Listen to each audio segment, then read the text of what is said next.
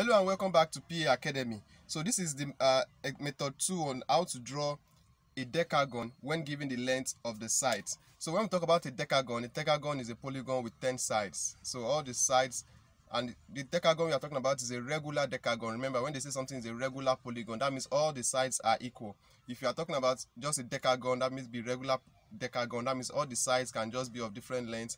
That's when you can have, something random like this, different length and so on, so you have 10 sides. But when we say regular decagon, that means all the sides are equal. So I'm going to be showing you how to go ahead to draw it using another method. In the part 1 of this video, I showed you one method where what we used mostly was the protractor. So if you missed that part, I'm going to leave a link to it in the description. But let's get into this video, how to draw a decagon. This is the method 2. So before we go into this video proper, if you are new to PA Academy or you are yet to subscribe to this channel, please take our time to click on the subscribe button below. It's absolutely free to subscribe. It won't cost you anything. Just click on the subscribe button to subscribe to this channel.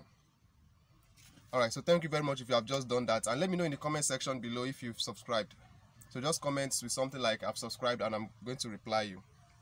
So in drawing this decagon, we are going to be using a side of 4 centimeters. So let's say the length of the side is 4 centimeters, and that's what we are going to be using. So the first thing I'm going to do is to draw a line of 4 centimeters, which represents one of the sides. So from here to here represent 4 centimeters. So I'll also extend it with a faint line to the left. So this part that is 4 centimeters. So let's call this line AB. So this is one of the sides, and let's indicate 4 centimeters. So it's also important to note that irrespective of the length that you are given, the step is still the same thing. So if you are given any other length apart from 4 centimeters, just follow the same step and you are going to achieve the same result. So the next thing we are going to do is we are going to measure 4 centimeters on our compass. So pick your compass and measure 4 centimeters. Now you place it on point A. And on that point A, you draw a semicircle. So you're going to be having a semicircle like this.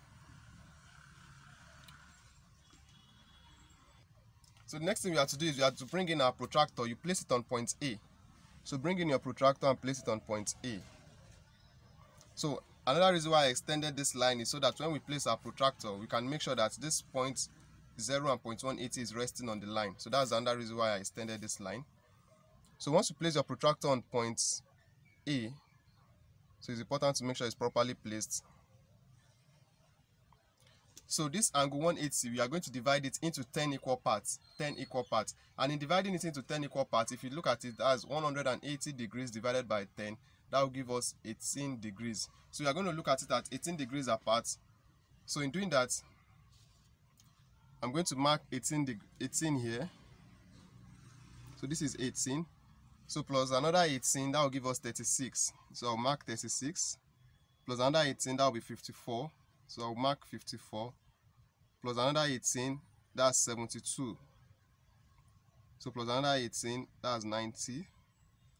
Plus 18, that's 108. So this is 108. Plus another 18, that's 126. 144. So I'm just adding 18 to it. So 144 plus 18, that's 162. So 162 plus 18, that's 180.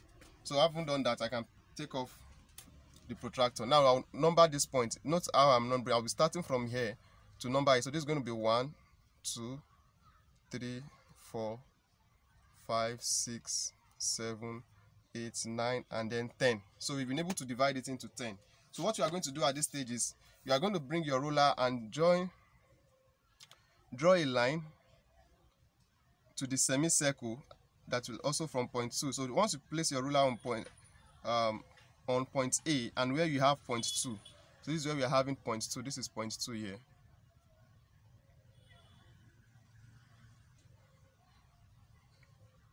So since the distance from point A to point 2 is more than 4 centimeters, so just draw a line of 4 centimeters.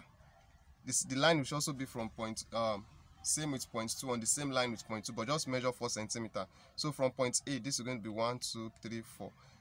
That 4 centimeters will be touching the semicircle. So in other words, I can just say just the same line from this point A to point 2, but just draw the line to touch the semicircle. I hope that is clear. So now let's call this point C. Now this line AC represents the second side of the decagon. Remember, that's what we are dealing with, decagon. Let me write it here, decagon. And this is method 2. This is method 2. So now we've gotten two sides. The next thing we have to do is we are going to bring in our compass again. So let me confirm if my compass is still on 4 centimeter, because that's the length of the side that we are using.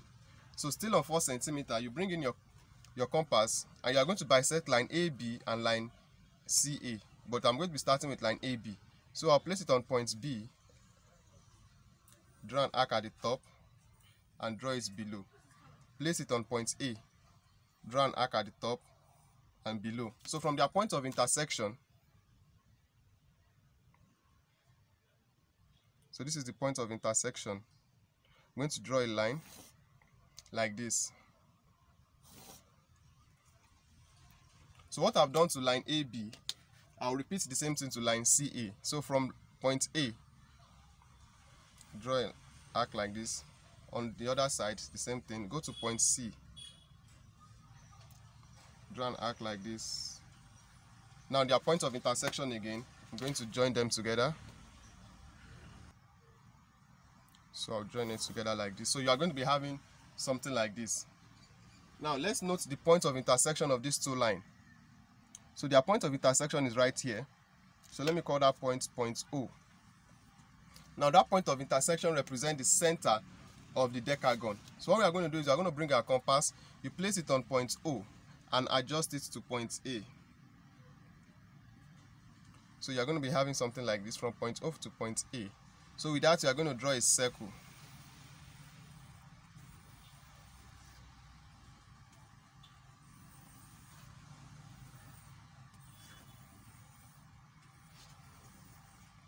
You are going to draw a circle. So the next thing is you bring back your ruler and your compass. You measure the length of the side of the decagon, which is 4 centimeter. So we measure the 4 centimeter again. So make sure your measurements are accurate so that you can have a good result. So with that 4 centimeter, you are going to place it on point B. And with that, you are going to mark it on the circle like this. So where you mark it on the circle, you go there, you place your compass again. You're going to mark it on the circle where you have it marked. So you're going to repeat it around the circle. So like I said, you have to make sure that everything is accurate. Make sure your measurement is accurate. And when you are placing it on this line that is touching the circumference of the circle where you are marking it, make sure your compass is properly on the point of intersection. That means where the line is marking or touching the circle.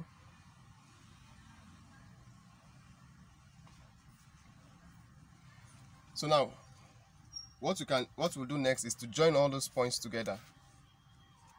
So from point B to this, so I'm going to be using bold line because that's the decagon we are having here. So all these lines I'm drawing represent the side of the decagon, and they will be of 4 centimeter, which I'm going to be confirming that because we are still going to be measuring them.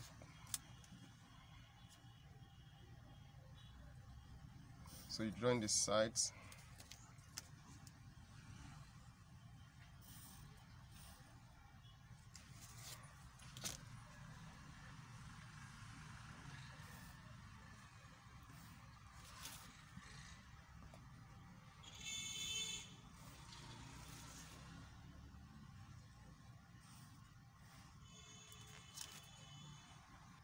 So after joining all the side, this is what you are going to be having. So if you measure all the side, you are going to be having it as 4 centimeter like you're having. So let's call this point C, D, E, F, G, H, I. So if you just pick the sides and measure it like what you're having here, you can see this is 4 centimeter, 4 centimeter, then this side 4 centimeter, all around 4 centimeter. So this is the second method of drawing a decagon. This is method 2. So method 2, drawing a decagon where you are giving the length of the side. So I also want to know in the comment section below between this method 1 and method 2. So if you miss the method 1, I'll leave a link to it in the description of this video. Let me know which one do you find more easier, which one do you think is more simple and more easy to do. I also want to know in the comment section below. Is it method 1 or method 2? So if you find this video helpful, please give it a thumbs up. If you are yet to subscribe to PA Academy, the subscribe button is just below this video. Please click on it. It's absolutely free to subscribe. I'll also leave a link to other regular polygon in case you want to know how to draw that regular polygon, maybe the pentagon, hexagon, heptagon, all other polygon when you are given the length of the side. I'm going to leave a link to that in the description of this video. And if you're interested in getting some of these technical and engineering drawing tools, I'm going to leave a link to where you can get them in the description of this video. There are a lot of helpful things that I do leave in the description of my videos. So with that, guys, I'm going to see you all in another video. Thank you very much for watching.